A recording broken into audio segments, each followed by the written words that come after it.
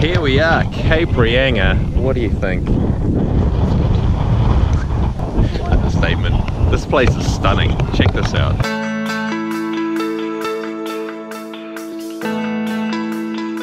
And we're not even at the lighthouse yet.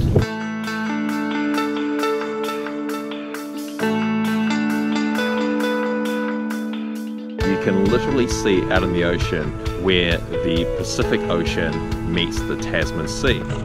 This is known as the meeting point. When you actually have a look out there, you can see the two different oceans of different colors meeting. It's pretty amazing.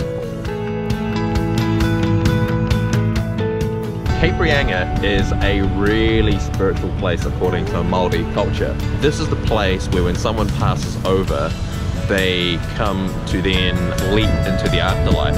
What they need to do is this.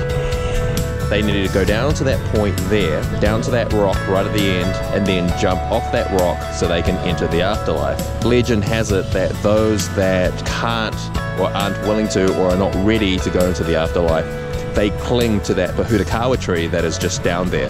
Interestingly enough, that Waitakere tree never seems to flower. I guess the short version of all that is, it's haunted down there.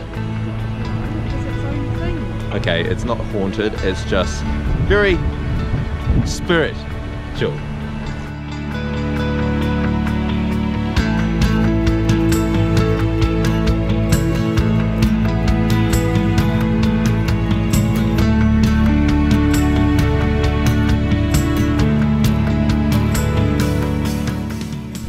So there you go, that's Cape Reinga. I've been here twice now and it's always a really special place to visit.